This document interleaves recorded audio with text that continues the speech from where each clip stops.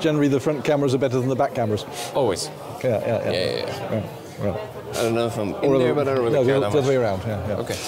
Okay, so I'm here with Daniel Boyd, and you are an independent researcher. I am indeed. Yes, and you put forth a theory that proposes, and I'm going to give it a short description, you tell me where I'm wrong. From what I understand, basically what you offer is a way to particleize information the same way we do with physics. In other words, you literally offer not alternative, but you literally offer addition of particles of information, including the equivalent of quarks of information and things like, and then build up from the ground up. Exactly. And I just asked you if it's based on Claude Shannon's theory of information. And you were giving me the answers why that is not the case. Yes, okay. No, I mean, because I was saying I think one of the main problems about my theory is what I've called it. So I called it emergent information theory. And both emergence and information are both used in about 20 different ways. So you combine them and you've got 20 times 20 different ways in which it could be interpreted, of which mine is one of those. I was actually in contact with Wolfgang Hofkirchner. He's a retired professor in Vienna, and he's also published a theory about emergent information. And there's about 4 or 5 of these theories, which all call themselves emergent information, and have some similarities, but I mean, basically, sort of the reason why I started out on my theory was because sort of reading around, I was just getting really frustrated because I couldn't find the answer that I was looking for. And if you can't do that, then you start thinking, perhaps I can think of another answer.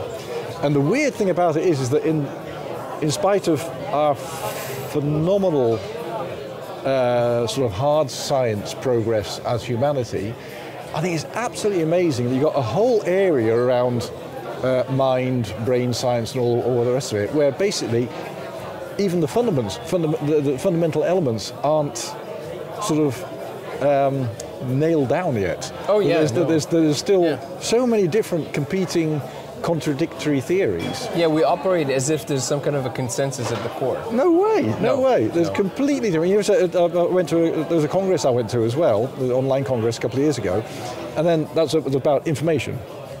International Society for the Study of Information. And absolutely everything came along there. I mean, everything which is not physical science is basically, then it is information, and then it gets all sort of vague and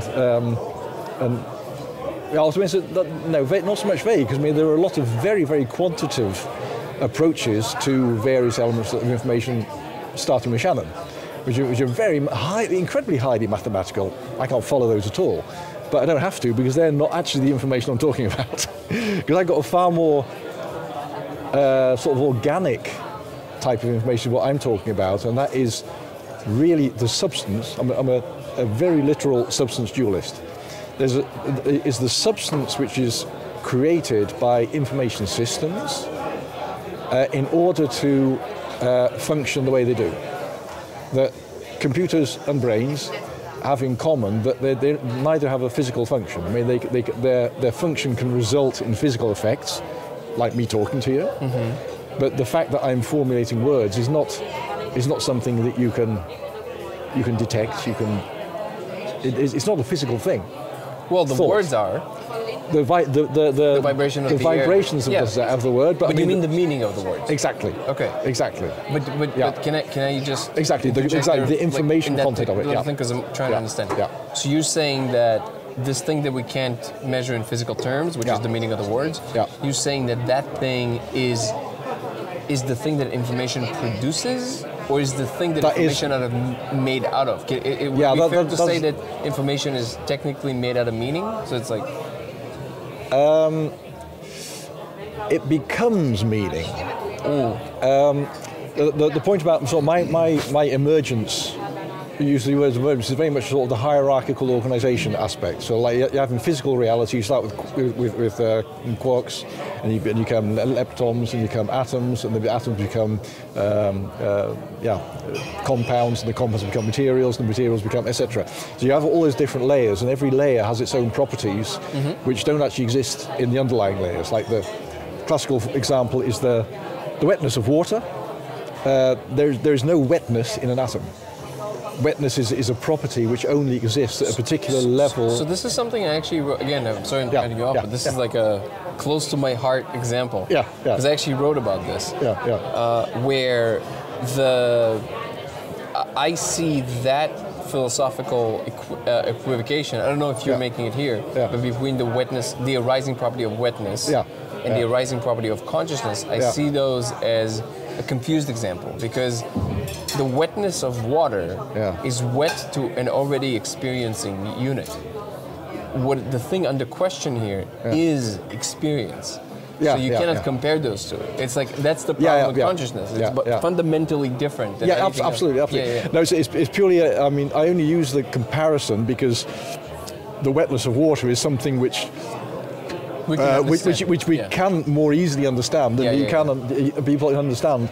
An atom isn't wet, but water is wet. So you're seeing at different levels of organization. So you're explaining what the emergence is. The kind of emergence I'm talking about. That's that hierarchical levels at which you get non-reducible properties at each level. Okay. And the fact that in general that is the very nature of all of reality is emergence. Yes. And I think it's really weird that science, it's not that it's sort of denied, but I think it's not acknowledged the significance of that. And the conclusion I come to is that the reason why that is that scientists have focus. And any particular scientist will deal with a particular level of organization. So, I don't know, a hydro whatever physicist is only interested in the material level. He's not interested in particle physics. So it doesn't really he's not interested in the fact that the properties and the laws and whatever he's investigating don't exist at a lower level, because that's not his level. And I think that's the reason why the importance, the significance of emergence in the physical reality is not really acknowledged as it should be, and also sort of top-down and bottom-up causation that comes into that as well. Now, I think it's really astonishing that most physicists really act as if everything, the theory of everything is the theory of the bottom level of reality. And all the rest of it is, that's just sort of comes about, whatever, but it's all explained, basically. The ultimate explanation is when you can't break things apart anymore, you have sort of the very, very smallest physical particle or force or whatever else. Whereas everything which we study, that's just not the case. You cannot explain the atom in terms of the subatomic particles, except by letting it exist or simulating it. You can simulate it as well. But if you're just given protons and electrons and neutrons, purely given those three things, without bringing them together and seeing how they interact to create something new, you can never know that. And yet that's not really acknowledged in mainline science. That non-reducibility and the top-down causation as well. Everybody sort of assumes that it's bottom-up causation. The bottom level determines everything above it. Take a crystal of salt. There's atoms in the crystal of salt. The positions of those atoms is 100% determined by the crystal lattice. They haven't got any kind of freedom to sort of move out of that crystal lattice or whatever. So it's pure top-down causation. After a while, those things come together, and once they come together, they get trapped in that which they've created at a higher level of organization. So they have that top-down causation in the physical world, right? Which isn't acknowledged enough, but I don't think you can really... You don't think it's acknowledged enough? I feel like that's... I don't know. Physicists really like being reductionists. That is true, but there are. I guess the thing I'm having a hard time saying is, like, where do you see that what you just described as being denied, not acknowledged? Because there's infinite things you can be aware of, and this just might be a thing that is being omitted because it's not a focus thing. But it's not like it's being denied. You know what I mean? Like you can't deny that. Top-down causation is a bit of a. Well. It's not really. I mean, there are some people. You mean that on the emergent level, there's a stability area. Yeah. That is not given enough credit. Yeah, exactly. Okay. Yeah. Or enough determinative influence. That's what it's about. Is that people tend to talk. Hard scientists. Your perception of the universe is deterministic. Oh yeah. Okay. Absolutely. So that'll be interesting to poke into. Okay. Absolutely. Yeah. That's one of the things which are going to get interesting. Anyway, that's the physical side. Yeah. That's the physical side. And 99.9% of the universe, as far as I'm concerned, you can explain completely in that way. Only one thing, and this is before you go. Sorry, this is important because the answers of the fundamental will take the shape of the modality through which you're asking the question. So if your modality is the physical universe is the most fundamental thing we understand, and therefore we measure things according to movement and mass and spin and all of that, then the fundamental answer will take that shape, which is like we're looking for the most fundamental physical thing we can possibly think of. But there are other modalities you can ask the question. That's the only thing I would throw into the thing. Okay, go ahead. But what we both agree on, in any case, is that is not complete. Yes. That is no complete explanation of everything which we as humans, in any case, deem important. Basically everything which we're interested in is, okay, it's convenient that we can now tame the atom and all the rest of it, and so we can control the physical world. But what's important to us, our love stories and whatever, it's not physical. But it's real. But it is real. Yes. And that is the most important thing. You have sort of also philosophers Daniel Dennett and that sort of people who sort of just like to brush it off as an illusion, consciousness or whatever. Yeah, Daniel Dennett confuses me a lot. And I think sometimes I get the impression with him, because he's a smart guy, that he's just sort of saying it to tease, kind of thing. No, the best description of his mind I've ever heard was by Joshua Bach. You know Joshua Bach? Mm-hmm. No? He's a German cognitive scientist. Fascinating guy. Definitely very much on the spectrum. He is one of those people that just whenever I hear him talk, I have this like serenity. I feel serenity. I disagree with him on a lot of things. But it's just the way he thinks. It's so neat. It's so German. It's so like I really love how he thinks. And he once described Daniel Dennett as trivially true. He said Daniel, he's like, I listened to him, there's nothing that he says that I disagree with, but I also didn't learn anything. No. It's like what he says is just like an obvious thing. And he says that Daniel has, I forget the name of he says that he thinks that Daniel has this condition that I forget the name of, in which he's so cerebral that he cannot even understand what people's issue is.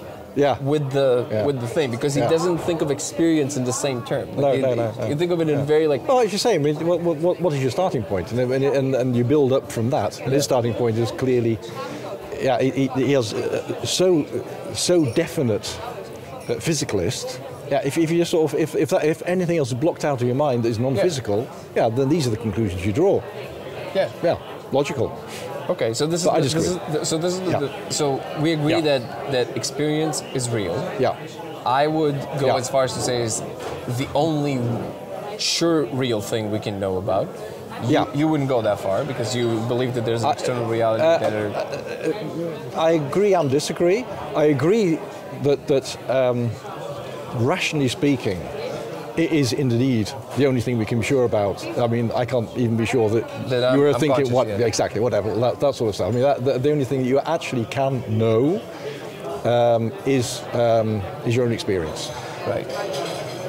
The other side of it is that I see fairly convincing evidence that apart from my own existence, that there is a physical universe that doesn't really give a damn about me. I mean, it's a pretty damn big place. And 99%. Your love story is pretty cool, so I don't know. it's cosmic. Yeah. But anyways, back to sort of the theory. just like, where it starts, the theory, I think the easiest place to start, just like you sort of say, okay, we're starting with fundamental particles in physical things, and that's going up levels, and new properties are being introduced at every level of organization. The simplest thing, keep going. There you go, just expanded the... The easiest way to start is computers. Okay. Because they're a lot simpler and are designed so we know how they work. People talk about computers as if they contain binary values. Okay. Which they don't. A physical computer only has physical states. And a physical state could be associated, I mean, okay, they're designed to have sort of paired physical states, or up and down, or magnetic left and right, or light on, light off, or sound blip, or silence, whatever else. All sorts of sort of on-off physical states. But the simple fact that if you were to design it in the opposite direction, what could be associated with 1 could just as well be associated with a 0, shows that the binary value, which is the basis for the function of the computer, is not in any way a physical property. And people often talk about it as if it's a sort of okay, it's an associated physical property, it's an abstract physical property. They use all sorts of coy ways of getting out of the fact that it is not a physical property. If you take a bit from a computer, there is absolutely no way that you can know whether it's associated with a 1 or a 0. Unless it's in the context of a larger thing. It doesn't Exactly. matter if it was the 1 or the 0. Unless you know the design. If you know the sequence of the 1s and the 0s. Yeah. But you could flip them and it would be the same thing. Exactly. Yeah. Exactly. And yet the function of the computer is determined by by those 1s and those 0s. So if you change the physical design, it can have the same function, in spite of the fact that it's using physically the opposite or completely different media to store those bits on. So the only thing that is real and does work is the relational value. It's not the thing itself. It's not the 0 or the 1. It's the sequence by which they appeared. But I understand what you're saying. You're talking about the fact that it's not the instantiation might be in physical matter. Yeah. But the thing itself is not the physical. It's something beyond the physical. Basically, what we do is we've designed a machine, because we designed all sorts of physical machines with physical functions. Then you have cogs and levers and all that sort of stuff. And after a while, we realized, actually, we want to have a machine which can do informational things for us. So that's the brilliance of Turing.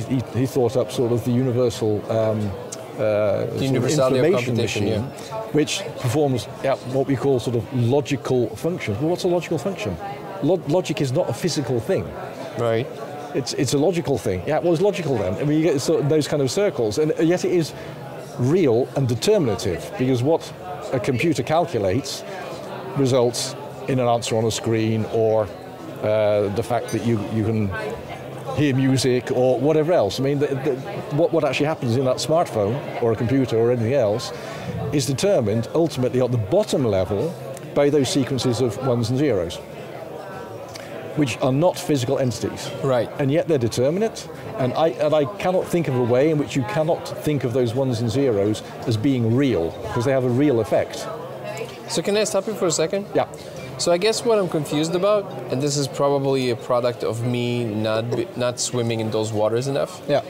I was convinced that people who actually understand computation, not the common folk, but like computer scientists, I was convinced that it's understood that computation is another component of reality that is completely orthogonal to the laws of physics. It's just another component.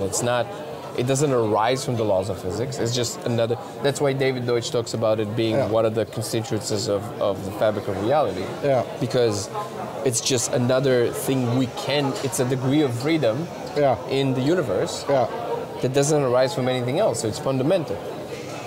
So, but you're saying that that's not that common? Like, people don't really... Yeah, that's why my very specific definition is necessary, because computation as well, that's another word which is used in very, very different ways. I mean, there are people sort of say, the universe is just a computer.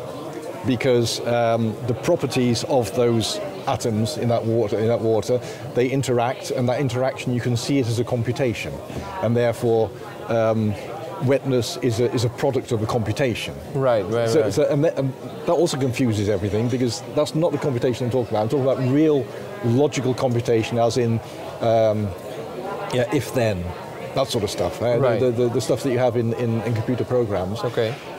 And there you basically sort of see the same thing as in wetness. Individual bits, 1, 0, you can't do anything with 1, 0. I mean, they're meaningless. And yet, at a basic level, the only thing which is actually connected directly... They're not even 1, 0, by the way. 1, 0 is just what we call it, but it's literally a toggle of a logic gate, right? It's just like... Now, that's the way that we create it. Those 1s and those 0s is by toggling logic gates and whatever. But the 1s and the 0s are actually the fundamental particles, that's why I call them quirks, the fundamental particles of a computer, in the sense that they're the bottom level, they're indivisible elements of information. And everything which a computer does is built up of those fundamental informational elements, the 1s and the 0s. Compilers so, you go into bytes, 8-bit bytes, and then you can make a decimal number.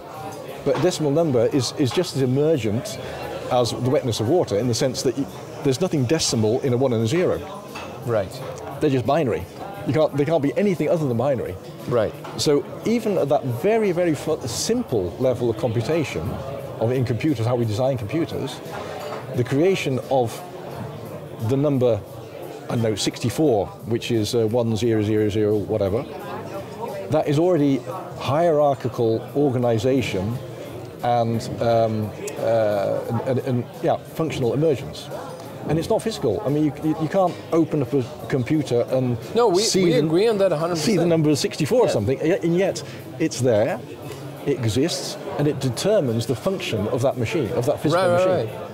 And that's where you get to the top-down causation, is that ultimately the very top levels, not even the bytes, but I mean the subroutines and all the rest of it, the programs, high-level programs which we design and write into computers, they are what determine ultimately what those bit states are.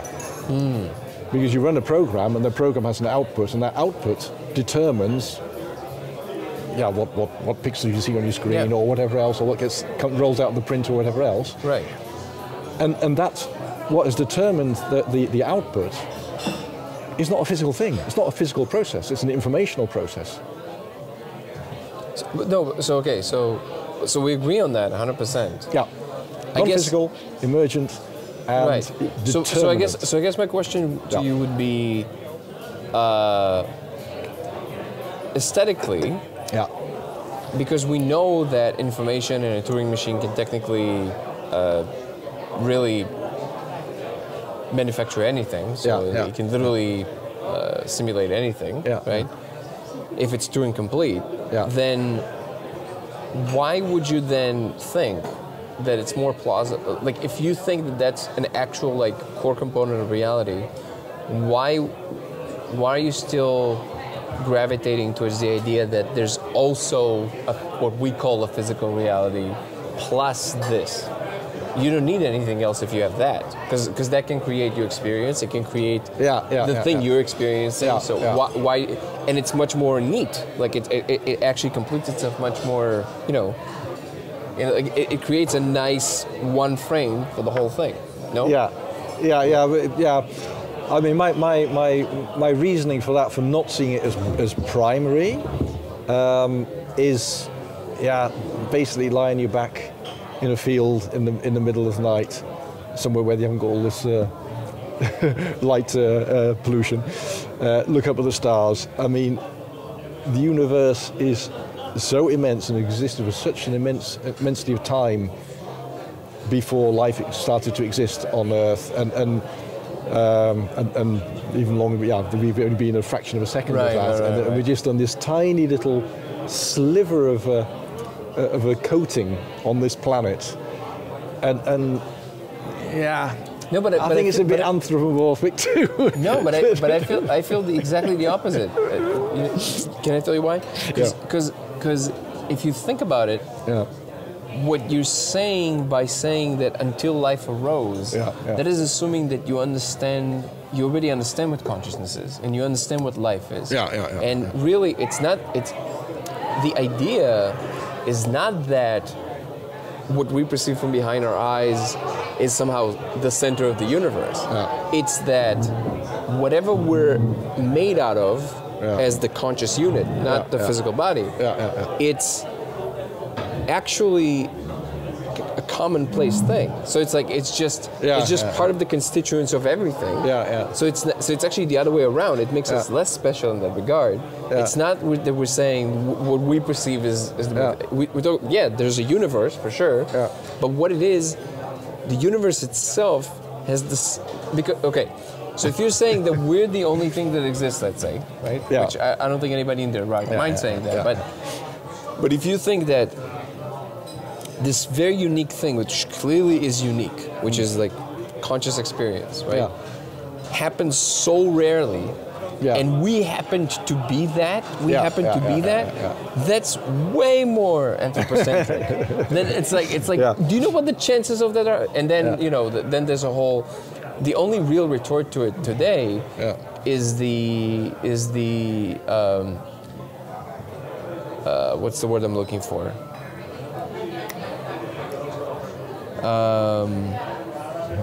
Spacing on the term. Talk around it. No, it's just going to drive me crazy. So like the fact that we are, when you are the thing, that's the only place where you can ask the question from. Right? What's the argument? I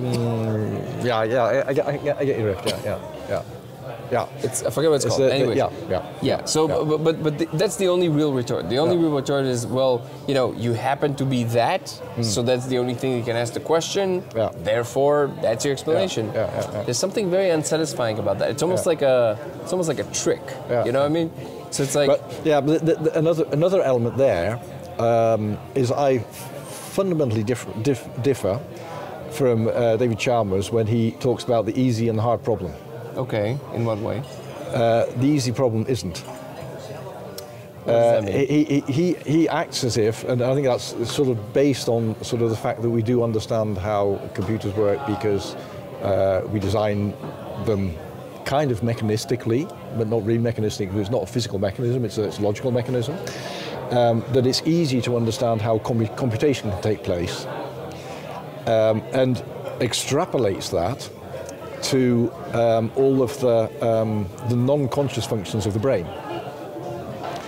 And as I see it, there's the consciousness is actually kind of the easy part of the story, because at least we do have access to consciousness. No. But what he's describing is what is the mechanism by which it arises. He's not saying that it's hard to understand it, because we have it. It's hard to explain it. What is the mechanism by which it arises from what we call physical? That's the hard problem. Good correction.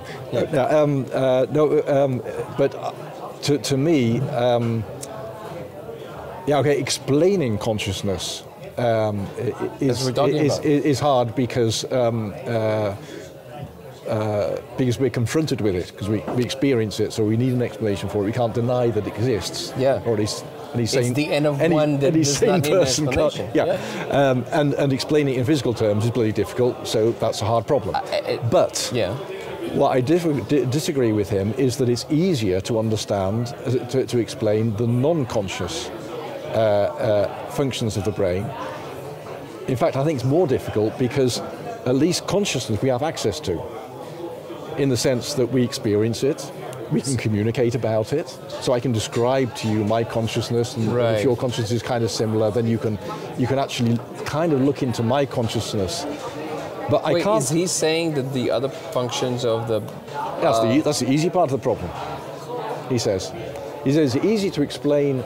Consciousness is the only thing which is hard to explain because of its specific properties, which you can't explain in physical terms. He's talking about the fact that you're aware. So he's talking about experiential phenomenal consciousness. something tells me that we're onto something here. So, like, I could never understand people like Anil, or what's his name? Seth. Yeah, yes. yeah. Sometimes I can never understand like their state of mind. Like, for example, I heard him on Sam Harris, and you know, he's one of the leading people in the field, brilliant guy. Yeah.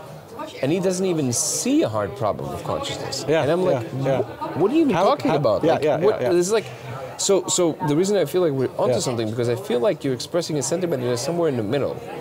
Because because maybe the thing that is meant, not understood by the other side. Yeah. Because I totally see the problem with the hard problem of consciousness. If you try and explain it in terms of physical matter. There is a hard problem with consciousness. I say there's also a hard problem with non-consciousness. But I don't think that, I personally never heard Chalmers talk about the differences between the two, in the sense that one of them is hard and one of them is not hard. Like, from what I understand Chalmers saying, is that the fact that red is red, it's impossible to explain in terms of just like physical things coming into being. Totally and agree. I think that Bernardo Kastrup, like, are you familiar with his work? No. So you should look into Bernardo Kastrup. He's very interesting. So he you know, all the educational accolades are there. He has 2 PhDs, one in philosophy, one in computer science. He worked for CERN for many years. He built computers from scratch. He knows what he's talking about. And he wrote a few books. In all his recent interviews, he's talking about this thing where he basically brings back realism, like the philosophy of realism. And he says that the reason you can't solve it is because you get the whole thing upside down. It's because, which is essentially what I'm trying to say, but slightly differently, which is that you will never solve it if you think you're looking for this explanatory gap. What you don't realize, there's no gap. It's just that the thing that you think that arises is the fundamental thing. So like consciousness itself is the most fundamental thing. And he's not talking about it just in terms of like general philosophical terms. But he actually says that you can have all the field equations and everything else we understand arise from this initial moment of consciousness. But now you have one problem instead of two, because you have only the Big Bang. It's like, you know, consciousness goes away, like that's not a problem anymore. Now, it sounds like a cheat, but when you start looking at it, like, you know this phrase, you are what the universe is doing where you're sitting? You are what? You are what the universe is doing where you're sitting right now. Okay. Okay, you heard this before? No. Okay, well, think about this for a second. Think about this phrase for a second. You are what the universe is doing exactly where you're sitting right now. Okay, so now if you let this dawn on you, it's actually quite profound, because this is for sure happening in the universe, right? Whatever it might be. Whatever this is behind my eyes is the universe doing whatever it's doing. So in that sense, I am the universe. Now, I'm not the entire universe, but I am this tiny piece in the universe. Now, in the Western world, we look at this statement and we say, oh, that's so cute, you know, or like, that's such a nice inspirational thing. But if you stop doing that for a second, you think about it seriously, that's actually true. That's actually true. Whatever it might be the case about how it arises or whatever, you are literally the universe doing this, including your experience and everything else. Because it's not separate. There's no separation between in the moment of your experience, the physical and the mental. Forget about definitions. However it happens, it is happening as you. You see what I'm saying? Yeah, the universe. One of the things which, just like it makes black holes, it makes what you're experiencing right now. Yeah, but I mean, So no. But let's nail this down. Where's the fallacy here? Where's the logical problem here? Because this statement is true. Like there's no way around that. Yeah, I'm trying to sort of get because one of the other sort of big wake-up moments I had in my life was when I was walking to work, and I was looking up at this skyscraper, and I suddenly realised that thing is inside my head. And that was, bam, I was so Matrix and all the rest of it. And it's another one of those things which is kind of undeniably true, because if I close my eyes, that skyscraper disappeared. Obviously, the bricks and all the rest of it, that physical stuff, that was still there. But I mean, what I actually experience, I don't experience that thing over there. What I experience is what my brain has created on the basis of the photons entering my eyes and reconstructed and given 3 dimensions and whatever else, in spite of the fact that I've got a 2-dimensional retina, etc., etc. So what, I mean, you as well. Yeah. You are inside my head. Inside my head. Yeah. I mean, obviously you're there as well. I mean, I'm assuming you're there. Well, no. But this is when the mindfuck starts happening, because it's literally like so the skyscraper is in your head. Yeah, exactly. But also you're. Or at least so the world is in your head. Exactly. Yeah. But also your head is in the world. Yeah. So it's like right. Yeah. So now.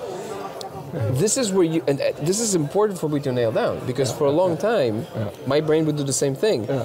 Because I was so immersed in the physicalist perspective, when I would reach this place, I would just go like, what a neat trick. Yeah. And I would leave it at that.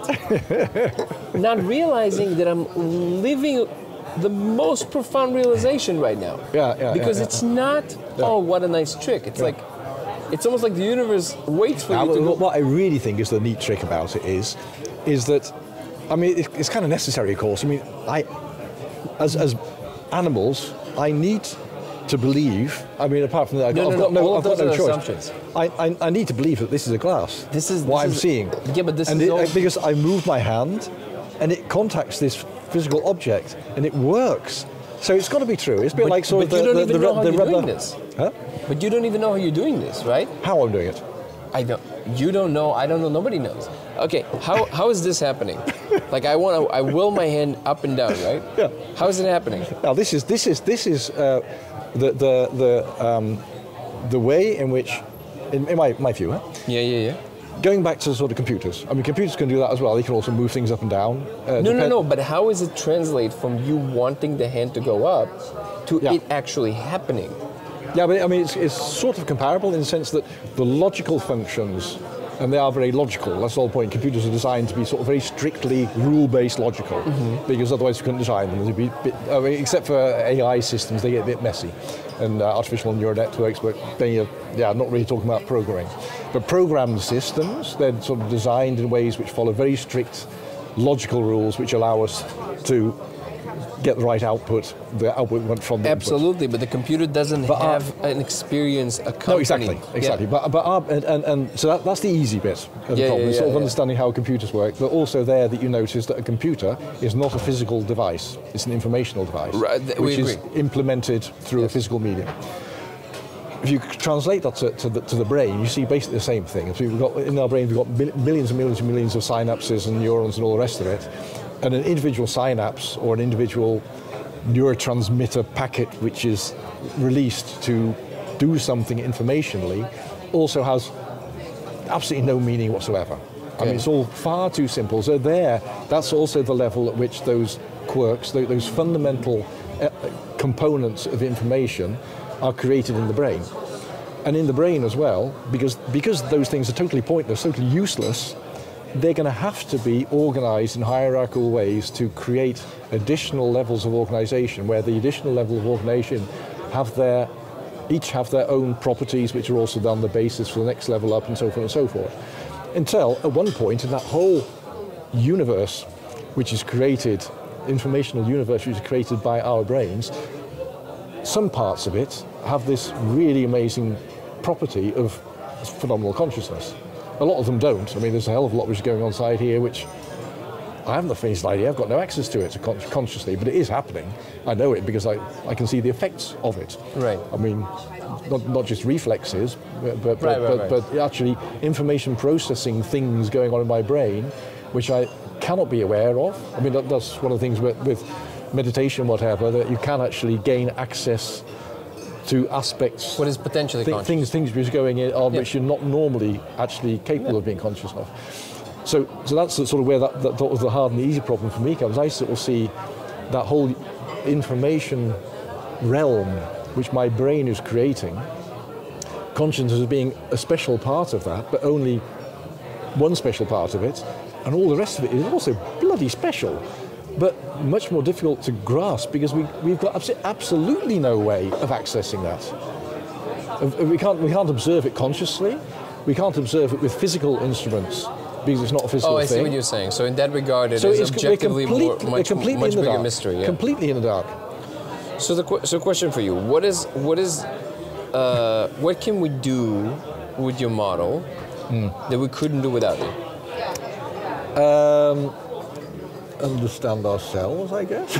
But it's larger than that because I mean, computers do it, humans do it, but it started long ago, sort of in the history of life, because as I see in the case, all of these information things cannot exist through purely physical processes. Okay. Because a purely physical process is only a matter of two entities interacting for what they are at that moment and having a particular effect, sticking together or bouncing off each other, whatever.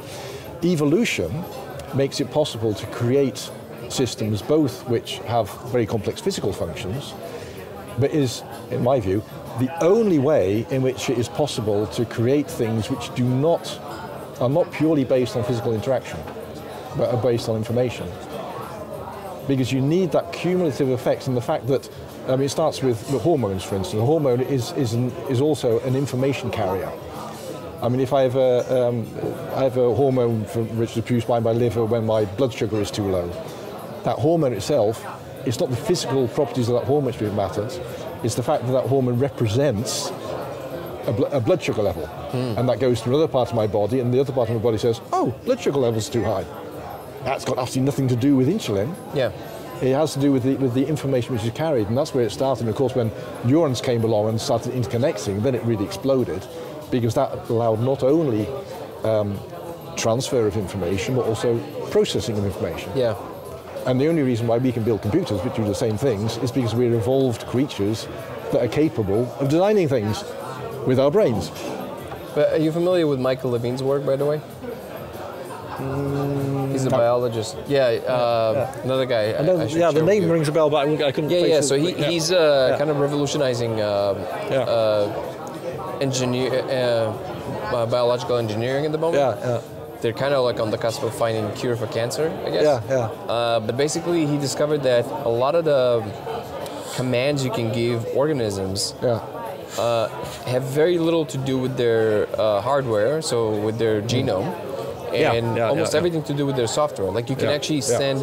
So you have to ask yourself, where's this computational layer happening? Because he says that we now know enough about biology to understand that actually, if you look at like every single portion of like a specialized area of the body of any organism, it does not know the shape of the whole body. No.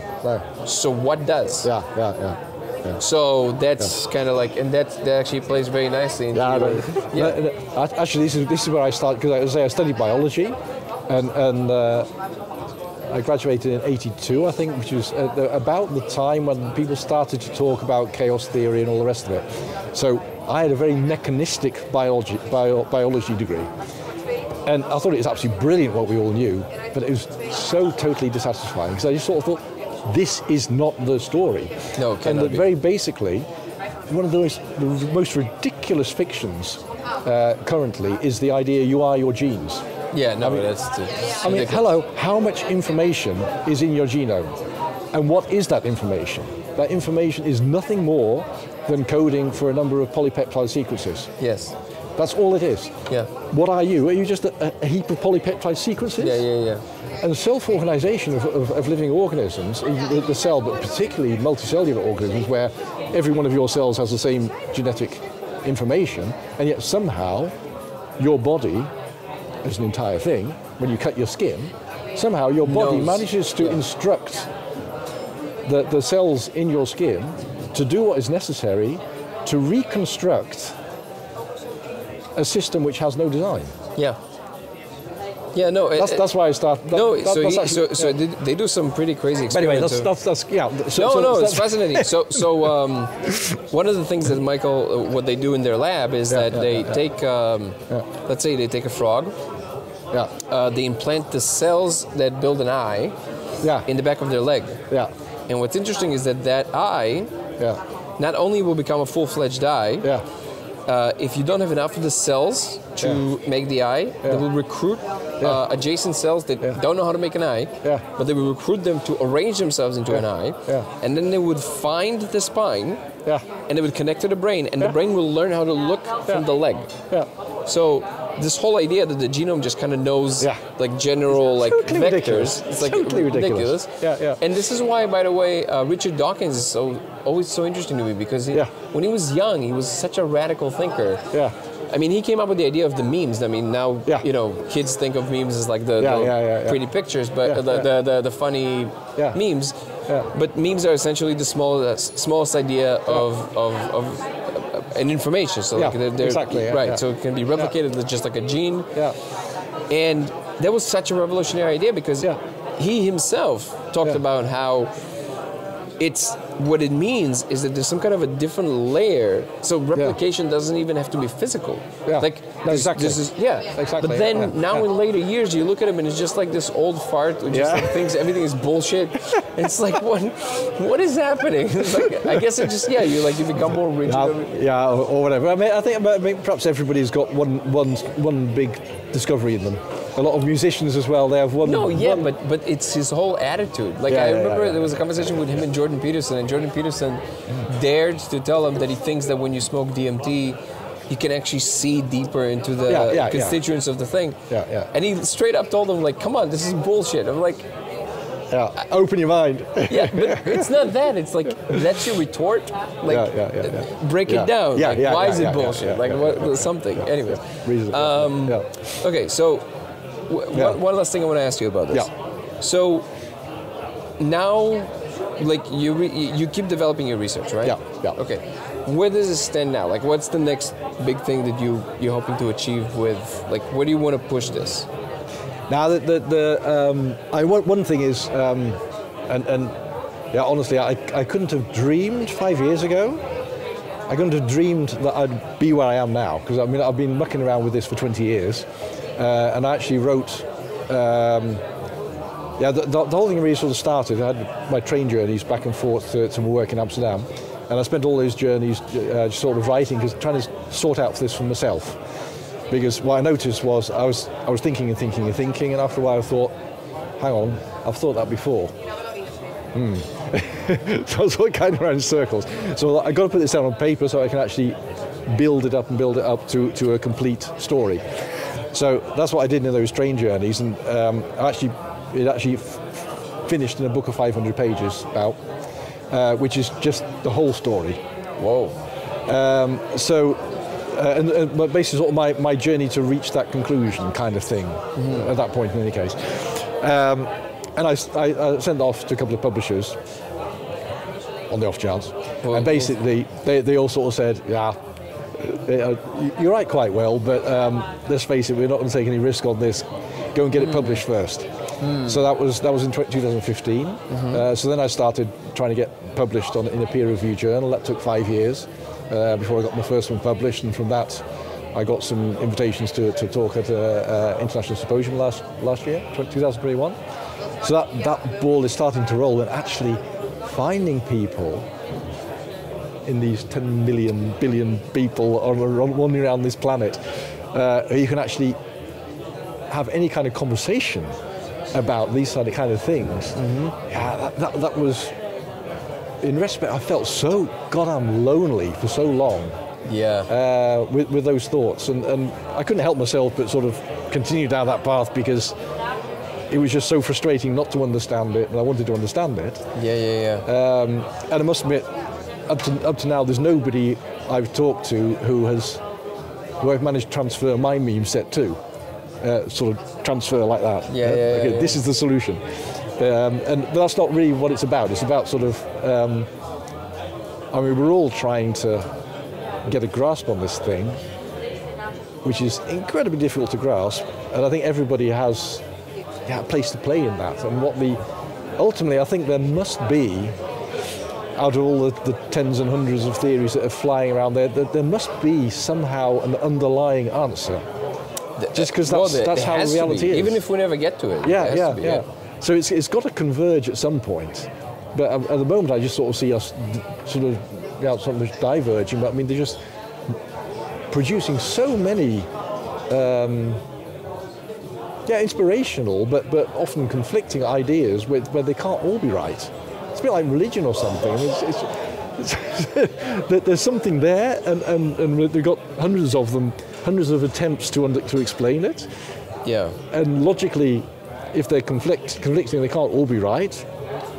They're probably all wrong. Or there's a deeper misunderstanding in what way they actually are right, but like literally, in any case, to the letter, they can't all be right because there are logical inconsistencies. But anyway, that's really no. I'm with you. It's just that. Okay, well, that's incredible. I'm hoping to get a positive response from a publisher. Now, I have published in peer review to actually write a book. That's my plan for this year, if they go along with it. And in terms of the content, I've been kind of distracted by trying to publish the basic idea, but the real weakness of the idea is that ultimately you're going to have to provide some kind of proof. And in that respect, sort of the physical scientists have got it bloody easy because I mean, the proof is just so easy to find. You don't have to tell me. You just have to. I have a very similar problem. And that is, I mean, what I'm saying is that sort of alongside or piggybacking on or whatever on physical reality is very specific types of systems in physical reality which are based on information rather than physical processes. There's this additional dimension in which all sorts of amazing things happen, like a bar is created with lights and colors and flavors and other people sitting in there talking to me and transferring information to me. But can you imagine if this is the fundamental thing? That we get it all exactly backwards? Like this, the coldness of glass, the blackness of the stable, they're actually the fundamental thing. Those properties now, those, in that sense, that you say that the blackness and the heat and the flavors and whatever. Okay. Because those are meaning. I mean, there is no. What if that's the fundamental thing?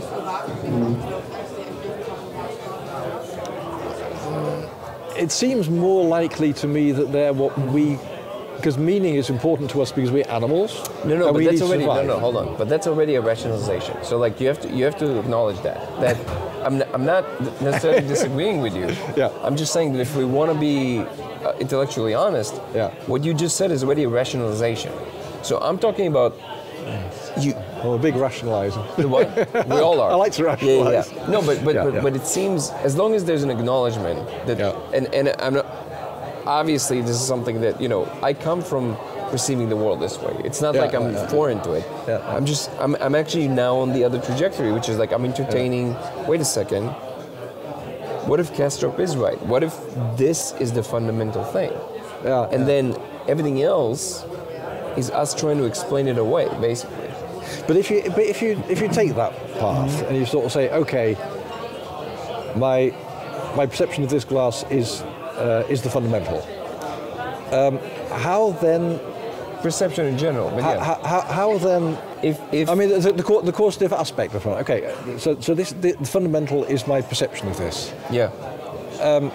But there is actual physical material here. Surely. Maybe not. I mean, silica. I mean, there's. No. Maybe not. So, okay. Let me see if I can. But what are our scientific instruments detecting them? Our most current conviction. So. Hi. Ik wel graag. Do you want another one or? Do you have any? This is the smallest one, right? Yeah. Okay, I'll have one more. Let me see if I can recapitulate, because Kastrup's model is probably the closest to help with this. So it's hard to break down in like a few seconds, but the general idea is that there's one universal mind, or there's only one perceiver. There's no you and I. What we are, we're essentially alters. So just like you have multiple personality disorder, so the boundary is created when that mind fragments into different perceivers, which we now, by the way, know that is not only possible but happens all the time with people with multiple personality disorder. So, in fact, in dreams, I don't know if we mentioned this in our conversation, but somebody with multiple personality disorder, they can actually dream a dream from different personalities, and they meet each other in the dream. So the two personalities. No, this is real. They would report meeting the other personality in the dream. But each of the persons would report that to the other one then?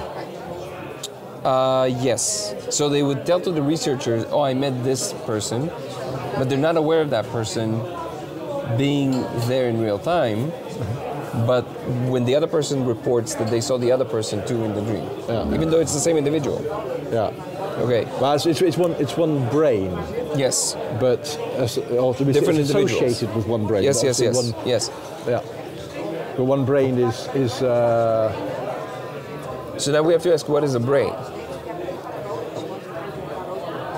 So if different brains are already fragmentations, they can fragment again. Yeah. Okay. So now. Yeah, I must admit, I am in that respect. I am holistic in the constructive sense of the word. So I do actually see. I don't see the sort of the bottom level as all determining, because it needs basically elements need to come together to create new systems. We have new properties, we have new processes, and all the rest of it. But so that's the body. Sorry, I didn't finish the thought. Yeah. So the idea is that. So I did send you Kastrup's talk. I think you responded something to it that I wasn't sure that you watched the whole thing. Yeah. That's the guy that was he was actually explaining this, the thing with the altars and the. So so the idea is that just like you have. Let me think of the best way of putting it without wasting too much time going in circles. The idea is just like that you have an internal world. Yeah. And you have a physical body that I can see. Yeah. The universal mind has an internal world. Yeah. But it also has a body that any other mind would see. But universal mind, its body is the universe. Yeah. So all the inner workings that you see. So I look at you and I see a person because you kind of like me. So I'm like assuming all the things I assume about myself about you. Yeah. And then I act out of that. Yeah. But there might be minds, which by the way, this is not such a radical idea. They're Stephen Wolfram, like serious thinkers. Yeah. They entertain this seriously. It's like anywhere there's information processing, the weather might be conscious. It's just that the way that their needs and pressures, they're so beyond what we can't even comprehend. Also, by the way, size matters. So like, if a planet is conscious, let's say there's a unit that is the size of, 3 light years. Let's say it's conscious somehow. its perception of the world will be so radically different because of time dilation, just because of how time and space behave, right? Yeah. So, yes, it sounds out there, but if you actually go to the details, you'll discover that it's really not that different than what we do with each other all the time. It's just that everything is kind of like, we have a lot of examples of things like us, so it looks normal. But yeah, so you're asking what are all the other extra things like the black holes and all the stuff that are not conscious in our brains and all that stuff? That's part of the larger mind, the way it appears from a third person perspective. But what I struggle with that line of thinking is, I was discussing sort of earlier, sort of the problem with definitions of terms. Right. Like, information can be used in many different ways. And to me, that line of thinking really kind of stretches or makes less specific the definition of consciousness. Because it's assumed? Because it's just assumed? Because it's just like being given for granted? Like that's the granted thing? No, but I mean, my consciousness, I experience my consciousness as very much as being, I don't know, the fact that I experience red or something. I mean, that is something which is that is relevant to me, and therefore, and the scale of things. Right? I mean, the sort of the meter scale of things, or whatever that we exist in. We don't live at the micrometer level, and we don't live at the kilometer level. And if you call something consciousness at a cosmic level, I mean that it seems highly improbable to me that could bear much similarity to what similarity to what I experience as consciousness. No similarity. And then it becomes a sort of a bit of a No. A vague sort of container concept. I take your point, but the idea, I think I'm probably not doing the explanation justice. That's all. Yeah. But so let's take something specific. Have you ever meditated at all? Sorry? Have you ever meditated at all? Have you ever done meditation at all? Yeah, sort of. Sorry. Okay. Yeah. I mean, I've had a few moments of altered states, but it's more through there's some rebirthing therapy back in the day. What kind? Sort of hyperventilation. Okay, and what was the That's experience? really trippy. Tell me. The experience was I was sort of kind of waking dream thing. That I was actually walking on sort of a moon landscape kind of thing, a dark surface on the surface of the planet, sort of featureless. And I was walking there, and there was a line on the surface, and I knew I had to stay on one side of the line because the other side. I'm not quite sure what was on the other side, but on the other side there was. You didn't want I don't want to. No, it's not the place. Not the way to go. No. But it was. Yeah, I don't know. It was very real in the kind of lucid dreaming kind of sense. That, I mean, I don't. There's no. I mean, it was totally convincing. I was there, as in I experienced it as being very, very real. As real as that we're sitting here now, but I mean, yeah, in a dream, that a kind of coherent dream, you can also have that you really experience it as utterly convincing. But that's not a lot, to be honest. I mean, I've never done psychoactive drugs or anything, which you should. That's what my son always says as well. You really should. No, seriously, you really should. Like, you should. No, he's totally convinced as well about his experiences. No, I'm telling. So look, this is like not even as a woohoo. Let's all do drugs. Yeah. No. Like I'm telling you in the sense like it will help your line of research. Like because you can't seriously like want to solve like such a big problem without venturing into places where people telling you, look, you should really look. Yeah, so yeah, like yeah. I highly recommend it. I mean, you're in the right place. That's an ongoing discussion with my son, one of my sons, because he's. I know you did. You guys, what do you have legal here? Only truffles, right? Mushrooms are not legal anymore. Yeah, but he's, you should go through, even if it's with like a facilitator, like somebody who knows what they're doing, whatever it is. Yeah, my son knows that. Yeah, he's very experienced. You should do it. Yeah. Like seriously, like take 1 weekend, and then I want to hear your opinion. Because it opens a window. It's not an exaggeration of an ability of your brain that you didn't even know existed. Yeah. It's not like it's kind of like something. It's not like anything. It's just like something else. No, I absolutely. I can. But that's a data point. I would expect that kind of thing. But that's a data point, isn't it? That if your experience allows for this, then if your experience is also allowed to be in this different place that you didn't expect to be, that's a nice triangulation point. It's like, wait a second, this is just one. I'm not quite sure if, at the end of the show, whether I would conclude that has shown.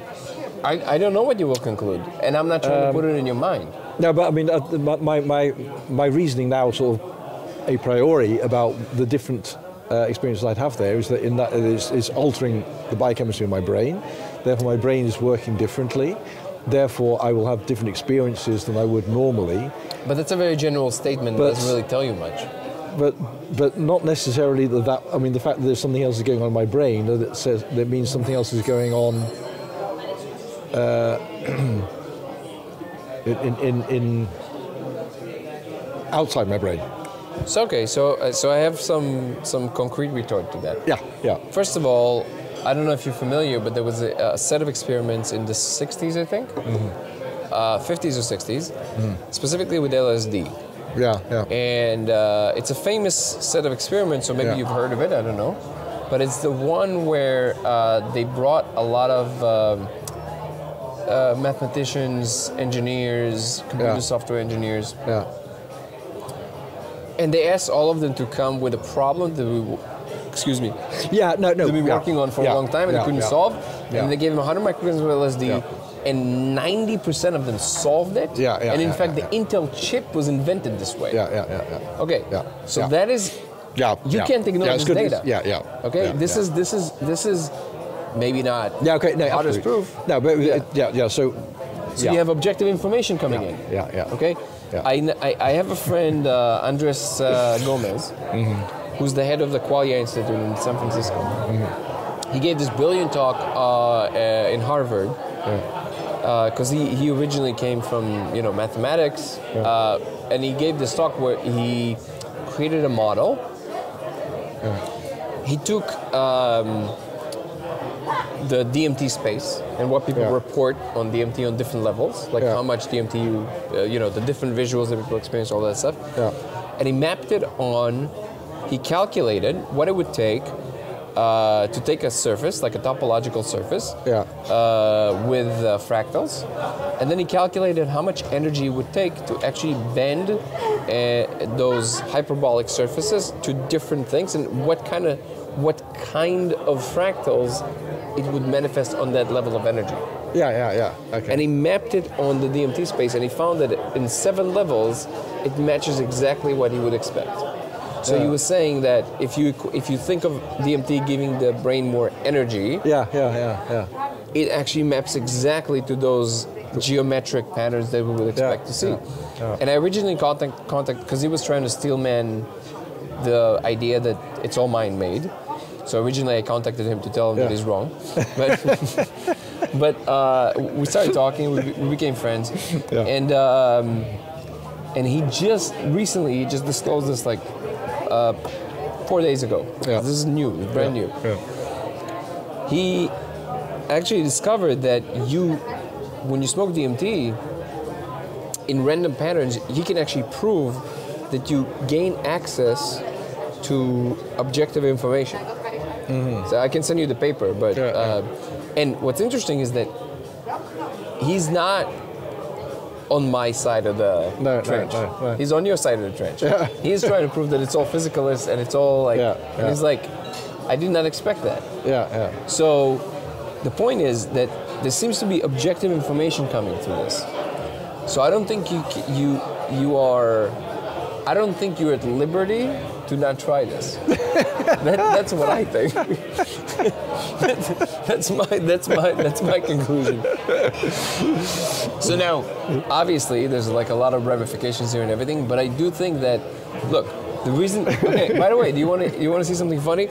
Because you're talking about sort of basically your axiomas, which is you're starting with your whole mental construction about, okay, what the fuck is going on around here?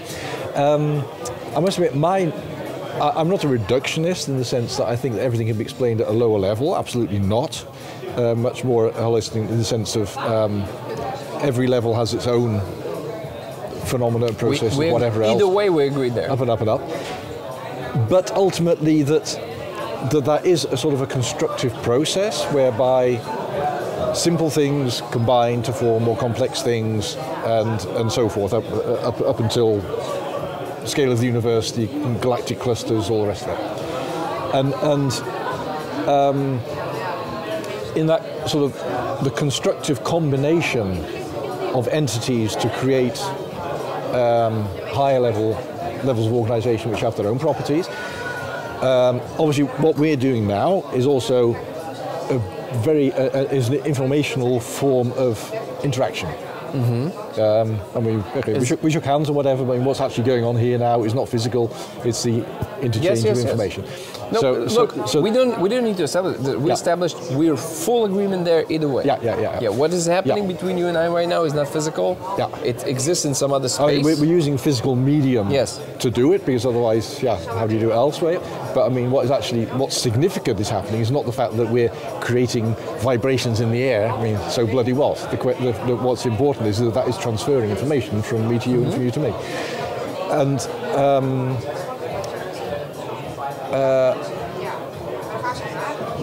what I do find fascinating is the question of what is the next level up. And to be honest, quite often I'm a bit pessimistic about that. Because you see, if you look at sort of the next level up at the group level of what humans do, then what I see is that often the group is a lot less intelligent than the individual. So it's not actually going upwards in terms of intelligence or consciousness or whatever. Actually, it's actually sort of losing intelligence. I mean, warfare, I think is the best example, the most tragic example of that. Yeah, but people fight. It's not different. It's just like a bigger level of that, because people fight individually. That's not very different. It's just a reflection of the individual. Yeah, but in warfare, you get the top-down effect of the declaration of war causes people to fight who wouldn't otherwise fight. Yeah, but that's because it's a fractal of the thing that includes the unit. So a fractal has to be able to include the shape of the thing that makes up it, right? So so the reason that a war can call an individual is because an individual knows what fight is. Otherwise, he won't be able to call that individual. But is warfare a sort of a scaling up of individual aggression, or is it something else? Yes, I think it's Or is it not something which takes place at the level of sort of the human colonies that we are a part of? I don't understand the question.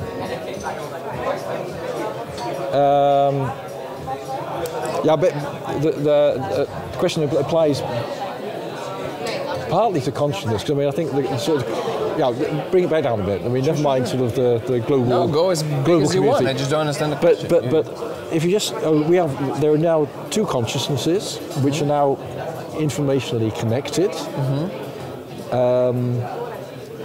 And that's sort of enriching both of us through what's going backwards and forwards. But I mean, that is still two individuals. You asking me? What are you saying then? Yeah, or Yeah. sort of at the next level up, is there already something which is more than us, more, not just more in quantity, but something different than what we are? And if so, how is that different, and what is it?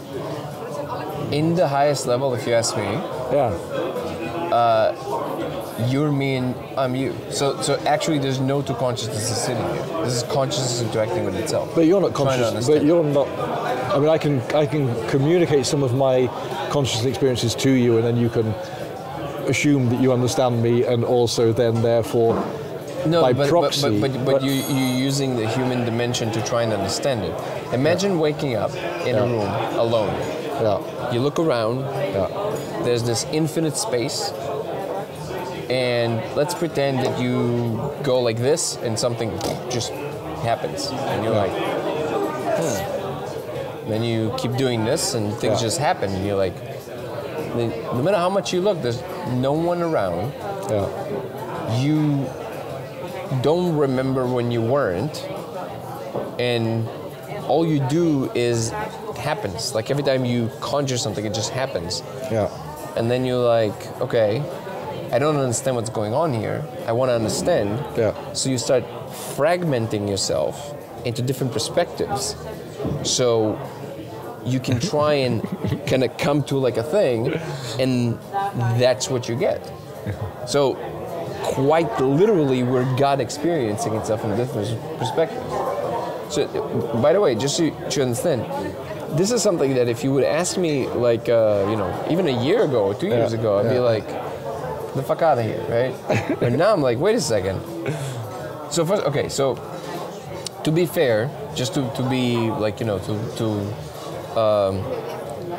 use an olive branch here, I have full sympathy for the difficulty to take something like this on board.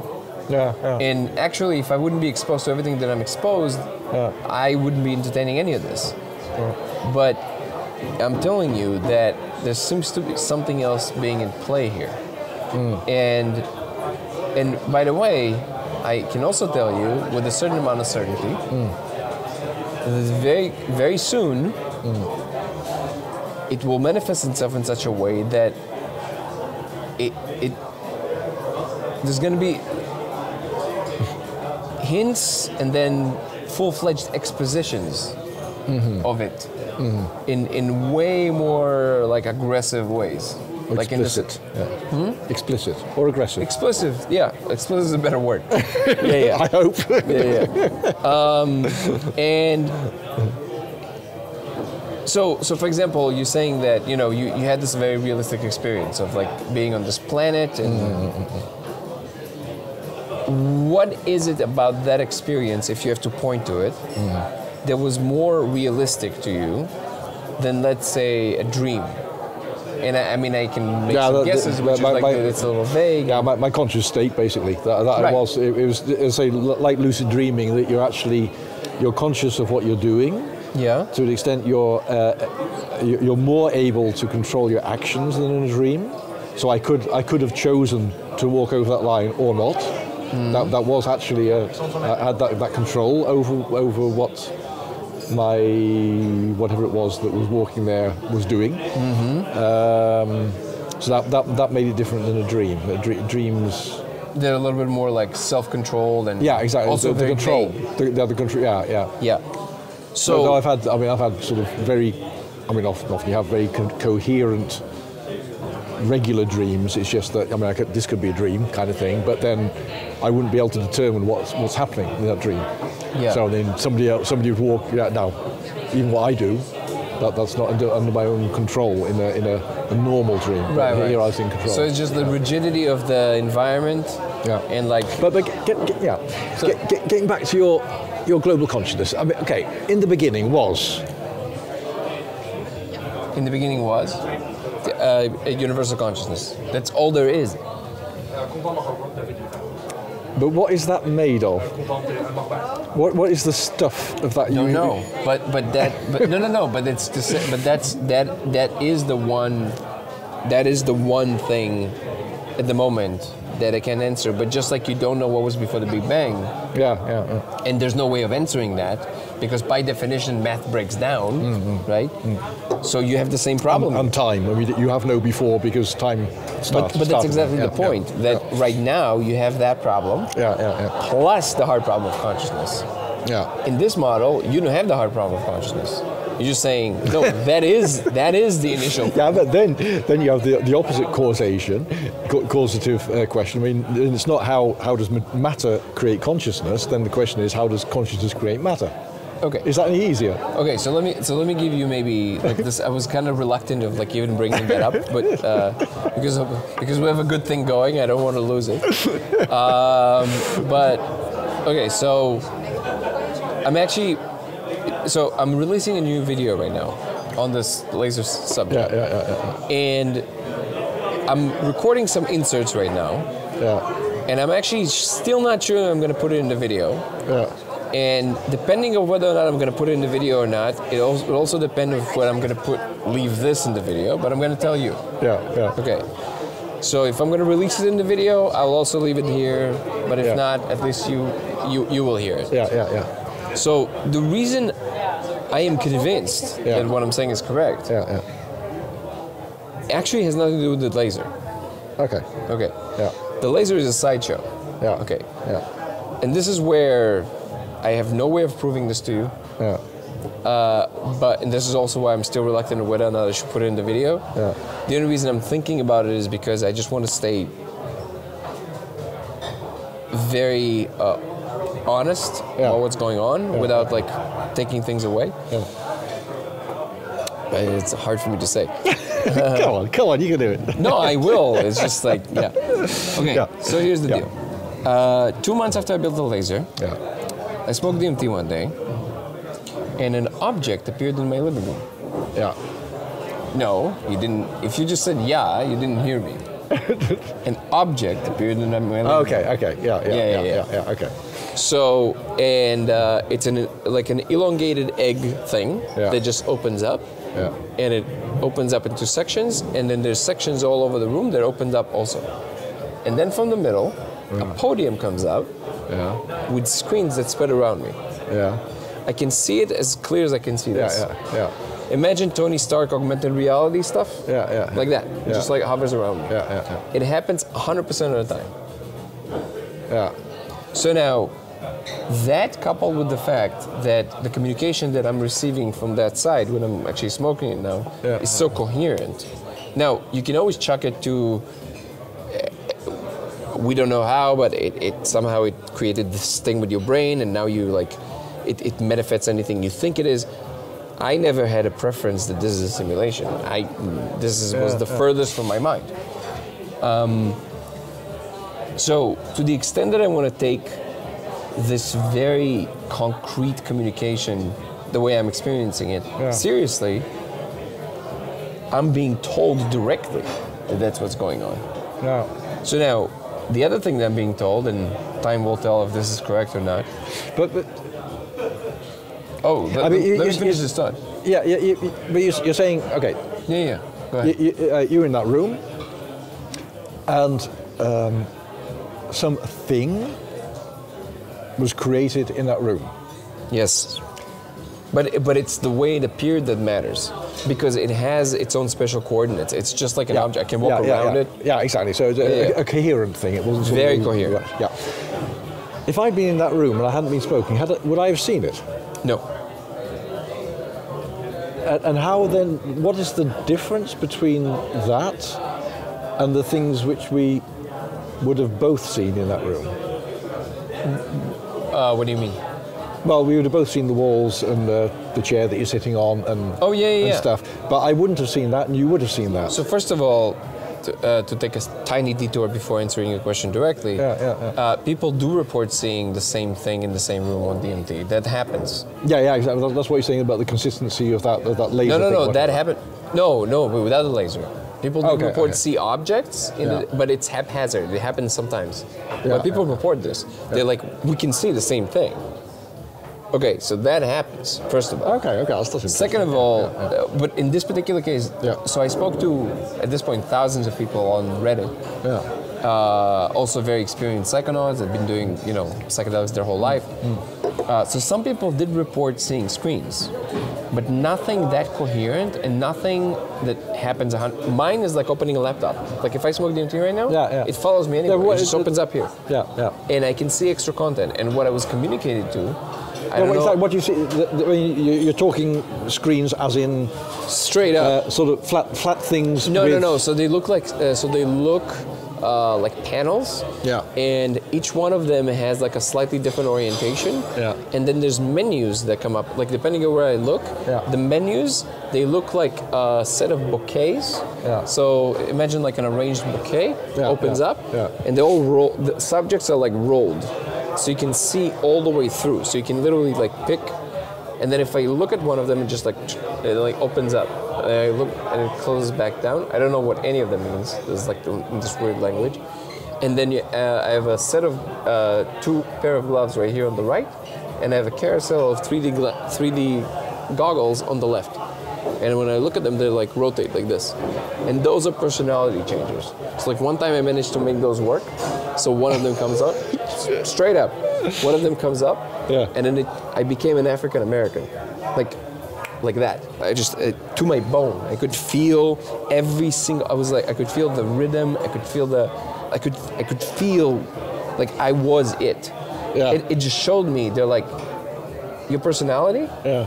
We just switch in between them. Like it's just like it's a matter of this. And which, by the way, I have one external proof for this, because one of the personalities was one of them was that was the black guy. Then there was like this crazy genius who was like I could understand all those concepts, and then one of them was a womanizer. And it's funny because Kelsey was asleep. Yeah. And Daniel, I could see everything. Like I understood. I could see the matrix of the feminine. Like I could understand every single thing a woman wants and why. And my posture changed, like the way I was standing. And then I just went and literally, my hand just went over Kelsey like this and started like caressing her. And I could see the full schematics of like the feminine structure. And I just with one hand, I literally started conducting her, like with one hand. And she woke up and she just went crazy. And she's like, what? At the end, she was like, what the fuck was that? I was like, I mean, we have a lot of fun, but that was a different level. That was a different level. So I have positive proof from the outside. But this is what's going on, right? So now it's actually very difficult to operate the whole thing. I usually just ignore it if I smoke, because it's very tasking on the mind. In fact, if I do it for 5 minutes, I'm like exhausted, because I think what it's designed to do is to train certain attentional portions that we don't know we have, like in our brains, and it's giving me immediate feedback. It's like what works, what doesn't work. And what I've noticed is that there's one component that's very interesting that seems to be operating the whole thing. So you know how when you blink, your attention resets? So you can actually reset your attention without blinking. So like you have physical blink, but you also have attentional blink. So you can actually blink with your attention, and then everything resets. So if you bring something into view in this menu set, and then you blink with your attention, it goes back. So you're like, and then you have to bring, and you literally have to keep your attention for it to like stay there. Otherwise you lose it. So it teaches you to like hold the attention on the thing, and then it all kind of slows down. So anyways, this is my reality now, right? So now, the laser, that's a great aid because I can show other people. And when people see it, it's just like there's no way around it. Like you become convinced immediately. But that's why I now understand what they're trying to do.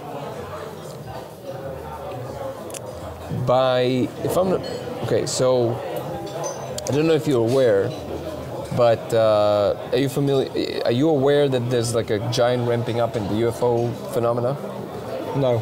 Okay, so this is something maybe you should also know. Yeah. Then in the last year, there's this giant ramping up of first of all the how much pilots are willing to come forth and like talk about it. But there seems to be this like enormous uptake of noticing UFOs and the seeing of UFOs. And now the government is like fully engaged with like trying to figure it out because they don't know what's going on. So I'm not 100% sure that there's a connection between what I'm experiencing and that. But what I can tell you is that this trend that seems to be coming, which is that a lot of intellectuals who before that wouldn't even touch this thing, now talking about this very openly, and they're saying the ones that kind of know what's going on. For example, Eric Weinstein. You know who he is? No. Okay, so Eric Weinstein is he was the manager of Thiel Capital. So he's a known intellectual, but he's also he's a serious guy. And for a long time, he was saying that people were approaching him from this like world and saying we're gonna brief you, blah blah blah. And every time it would break down, like something would happen and it wouldn't happen. So about almost a year ago, he tweeted, "I was briefed. I now understand the reason for the secrecy." And then there was a whole Twitter thread, and in one of the questions somebody said, "So do you think that we're going to find out in our lifetime?" And he said, "Oh, you're not going to have to wait quite that long."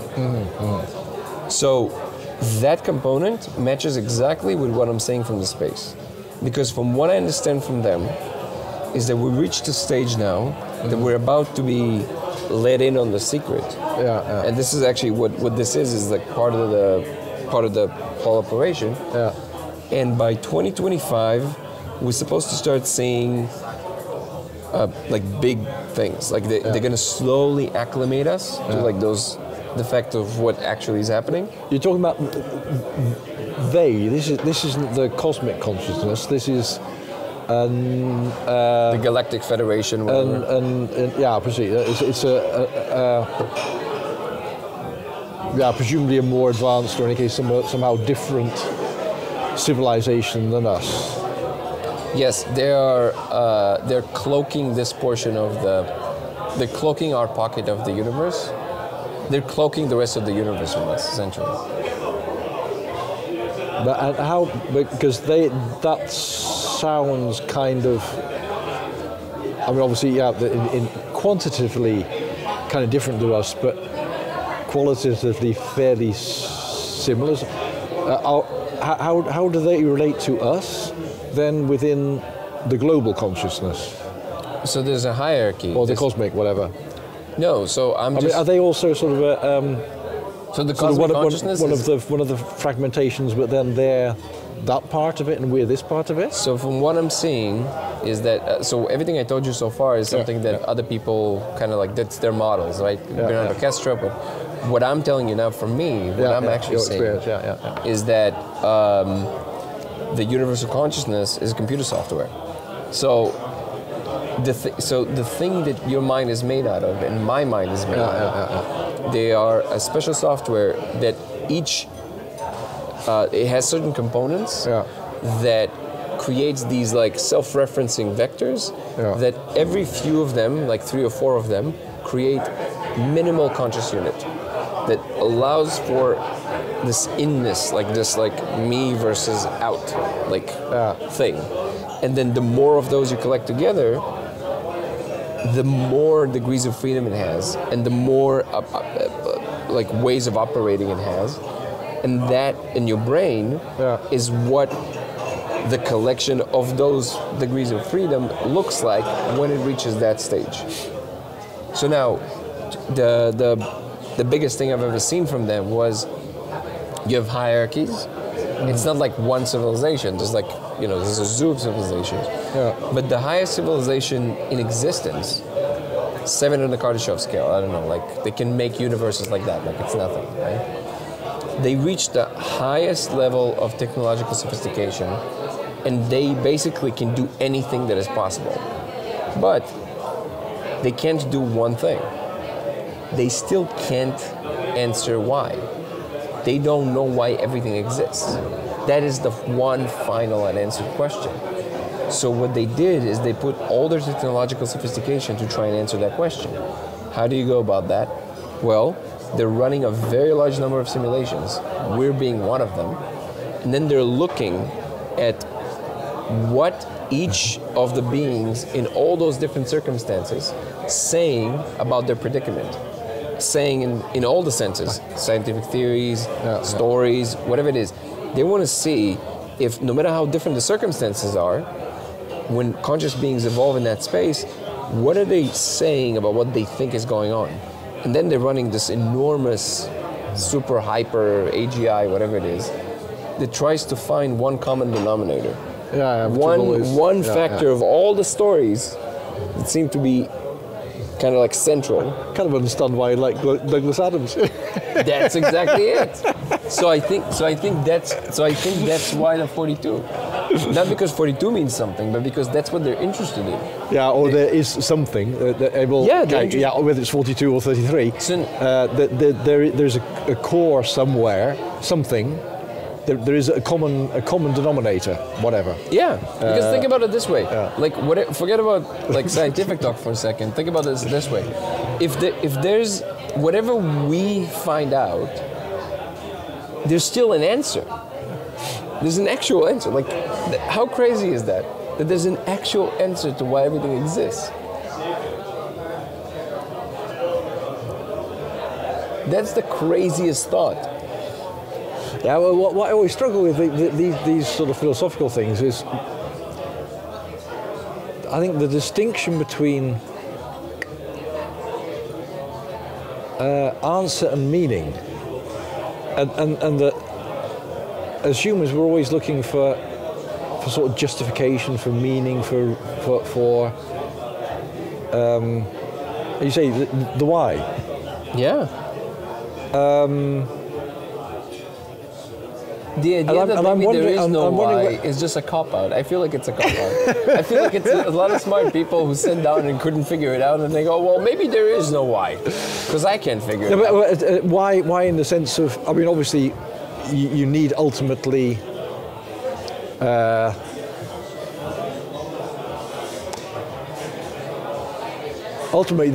must be a how, but the question is there necessarily a why? What is the difference? Can you explain the difference to me? Why is motivational? So why is not motivational? Why is a purpose? Okay, so what? Maybe it's definition of words again. Yeah, but it's not. Okay, so let me tell you what I think of when I'm thinking about the reason, right? Yeah, exactly. The reason. Yeah, precise. Yeah. No. So actually, no. I'm actually not looking in my head. Whatever the ultimate answer is, it's not a reason. It's a decision, because the same. No, that's too long of a route right now. What it is there's a certain condition, or lack of conditions, that somehow gives rise to everything that exists. Yeah. So whatever the answer is, it might be this. So now, that takes you very far from anything that you can do anything with, right? Yeah. So that's why I always ask, what is the functional ramification of whatever it is that we're saying?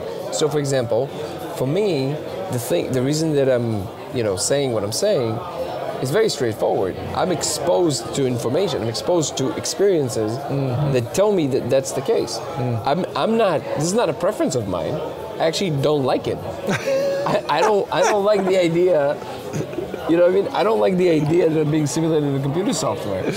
But I'm having experiences that tell me directly that that's what's going on. Yeah. So you are really fascinated with the question, but if you can't think of a way, you said, but they would need proof. The hardest scientists. But you have to think of one. You have to think in which a way in which it's applicable to something that even if it solves some kind of a theoretical problem. How is thinking of information in terms of basic units, like informational quarks, is helping you solve something, even theoretically, better than Shannon's theory of information. My ambition is far more modest than yours, because by definition, I mean, I am only concerned. I'm not. I mean, the cold universe doesn't give a shit. I don't give a shit about it. I mean, it's just sort of matter. But what I'm interested in is, well, from this starting point, what is that very, very local, specific, strange phenomenon, and how on earth can that have come to exist in a universe that is big and cold and matter and dead and all the rest of it? Yeah. So that's I'm not trying to explain everything. Yeah. And I'm I'm not either. Systemically,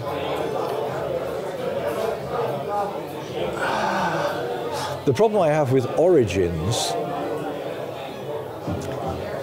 is it feels a bit like to sort of say that there's a core explanation for everything that has come to exist. Feels a bit too much like design to me, whereas my experience of reality, and I mean that's the whole point about evolution. I mean it's a cyclical process which creates something which cannot be predicted in advance or determined in advance. Okay. And a lot of what exists is the result of a creative process rather than something which has been determined in advance. So I'm kind of... What's the problem with that? Yeah, I'm struggling with sort of the idea that there could be behind all that there could be a single... Because of the creation of information, but also the creation of physical complexity, which arises through the interaction of information and also physical processes. No, they know the rules that give rise to the universe. They don't intervene, so they just make it, and they know. They don't touch it. Otherwise, there's a bias in the system. Yeah, no, they don't touch it. All the faults of our world and everything else is the same. We are responsible for the state of affairs. It's a bit sort of kind of... No. They don't intervene. We don't get off the hook with our responsibilities and actions. We're a complete black box to them, and that's how it's set up to be. That they just want to see how it develops. How it develops, and what do we have to say about it? But then you have a sort of the starting condition thing about sort of the fine tuning of the universe, of our universe. No, but that might actually explain the fine tuning of the universe. Exactly. Because that's sort of the many worlds. It is kind of nuts. Yeah. So now, look, anybody who listens to this and says like, okay, well, what am we supposed to take your word for it, wacko? Like, you just said you're experiencing these things, but like. But that's, I'm telling you, I'm seeing it like I'm seeing you. Like it's not like, as far as I know, and this is a famous last words, as far as I know, I'm not crazy. So it's like, and by the way... Define crazy. But by the way, there's like a growing community of people that are really all experiencing very similar things. Maybe not as extreme to what I'm experiencing, but like very similar. And now you have serious institutions. I just... in 2 weeks, I'm supposed to go meet Anton Bilton, who's the guy who's funding all the DMT research in Imperial College in London and DMTX. He's telling me that there's way more going on than I realized. Very serious scientists are now looking really seriously into this. So they want to incorporate the laser thing and everything, but this is really happening. So what I I'm trying to do is I'm trying to instill in people who are a little bit more like out of the box thinkers that you might want to consider that we now have tools to interact with something from the other side that would actually give us hints. Like you don't have to operate in complete darkness. There's like real information coming in. Exhibit A is that experiment that they did with LSD. They gave you Intel chip. And this is not, by the way, if you actually trace back this is an interesting talk that Terence McKenna once gave. If you trace back all the biggest discovery of history, really, you will realize that all the eureka moments happened like that. All of them. Like people, obviously, you know, they spent hours in labs and all of that stuff, but the breakthroughs, all of them happened in a dream, all of them. In like just like a moment of like, like, where did that come from? I actually had mine in the metro station. The what? I had mine in a metro station. Metro? Yeah. So that's what I'm saying. So, and then you say, well, I don't know, it came from my mind. Like, really, where did that come from? Yeah. Now, I've been squeezing and pummeling and squashing my brain all the way there on the train. For these two pieces of the puzzle do not fit. They do not fit. They've got to fucking fit. And then they went click. I thought, hey, of course. You know how Tesla was doing his experiment? I think it was Tesla. I might be lying, but I think it was Tesla. But I mean, I get your point. I mean, yeah, I mean, it's sort of the 90% perspiration, 10% inspiration thing. But where did that come from? It's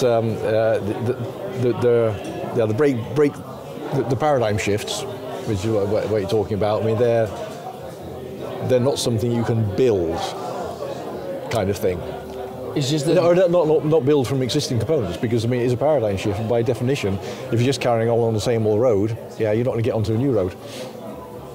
Yeah. So, no, it just comes in from this extra component. And if you really want to get theoretical here, I was not communicated this. They fit well here. Yeah, if we're already going. In for a penny, in for a pound. No, so what I want to say is that this was not communicated to me in any shape or form, but my guess is they are actually dark matter. Isn't dark matter just something they've created? The what? Something that they've created. No. Their presence, their presence in the universe is in dark matter. Like they are the majority of it. So the galaxy is their city. Literally, like, so they utilize all the computational layers and the energetic layers of the galaxy. So they borrow analog computation from our space. They borrow, so it's the greenest way to be, in which you allow, part of your machine tapestry is a computational matrix. So like you literally